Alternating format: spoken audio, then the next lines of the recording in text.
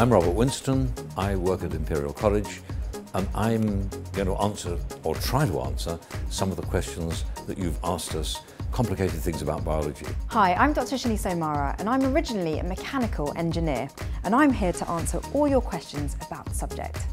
Hello, my name is Dr Lewis Dartnell, and I'm a UK Space Agency Research Fellow at the University of Leicester. And what I'm going to try and do is answer some of your questions about outer space. Kathleen, aged 15 from London, asks, what's the best thing to make a parachute out of? That's a great question. I'd love to know why you're asking this. I would say that the three most important things are make sure the material is light, because you're going to have to pack all of that material, and it's going to be a vast amount of material, into a small space so that you can carry it onto your back. The second most important thing is something that is strong, because it's going to have to carry your weight and a huge volume of air underneath it. And on that note, it's going to have to be a material that's airtight, because you can't make it out of sponge, for example, because air would just go straight through it.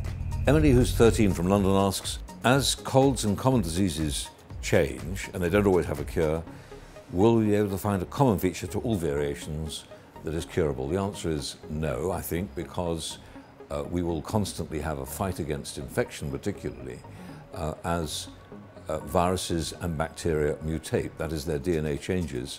It will change without any kind of predictable way, and so we will have to find new ways of dealing with that all the time.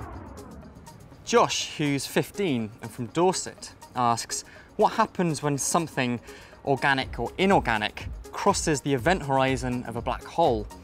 And what happens when that something reaches the centre of a black hole? Well, Josh, this is a great question.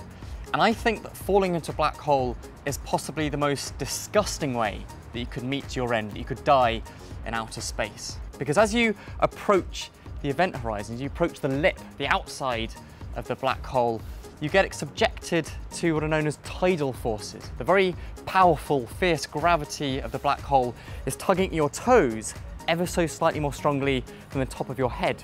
So you get stretched out thinner and thinner, and a process that's known as spaghettification. Jessica, aged 17 from Kent, asks, is the cause of eczema due to a mutation in the DNA or partly due to environmental factors? It's a very complex question, and we don't fully know the answer to it, but it's likely that eczema is not due to a change in the DNA, not the DNA itself, but how the DNA probably works. So it may be much more due to environmental factors, which may have some influence on the DNA, particularly in small children. But it is interesting because eczema does tend to run in families, so there probably is some heritable form of eczema. Holly, aged 17 from Newcastle, asks, do you feel out of place as a woman in engineering? It seems like a man's job and not that appealing to me. That's a really interesting question, because as a woman in engineering, I have to say I was surrounded by a lot of men. But what's always really baffled me is that it's not really a man's subject, necessarily. I mean, it's for men, women, boys, girls, everyone that loves maths, really. Because engineering is about applying maths to real-life situations, and that's definitely what I found the most fascinating. Danuki, who's 12 and lives here in London, wants to know, is there life elsewhere in the universe? And this is actually exactly what my own science, what my research is all about. I'm an astrobiologist, and I'm interested in the search for life beyond our planet. And one of the things that I study, and one of the things that gives us a lot of confidence that there might be life beyond our home world, are some of the hardiest and most extreme-loving life forms we find on Earth, the so-called extremophile organisms. And we find things surviving in very cold temperatures, or very hot temperatures, or in very, very salty water, or very acidic water.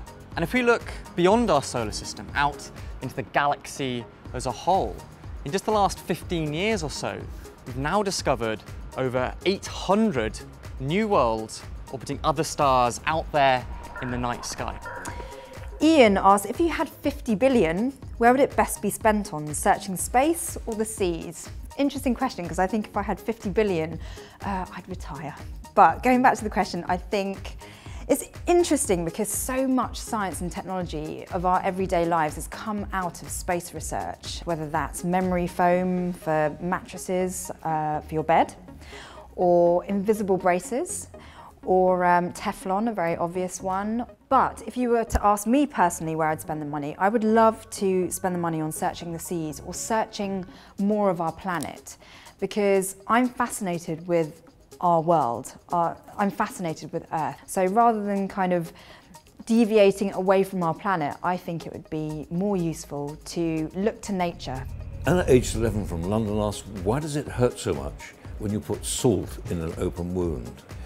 Well, I think it's something to do with the nerve endings in the open wound being very much excited by the structure of any chemical which gets into a wound. Pretty well anything which is not supposed to be in the fluids in the body in high concentration will cause an intense irritation. It changes the water content, and it will also stimulate nerves in other ways, possibly by changing their electrical charge. Sophie, aged 16 from North Wales, asks, what do you think the next big development will be in science and engineering? I think the reason why that question is so interesting and quite tricky to answer is because science and engineering is a massive field. I think the next big developments will probably be in health, because everyone's interested in maintaining and improving their health. Me personally, I am watching the space of 3D printing because I absolutely love it, and I think there is so much potential for it to grow and progress into all kinds of directions that we never dreamed of. Sam from Rochester, who's 10, asked, why do we close our eyes when we sneeze? To tell you the truth, I don't know, but we don't always close our eyes.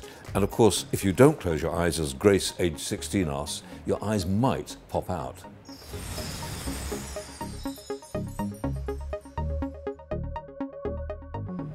That'll worry them.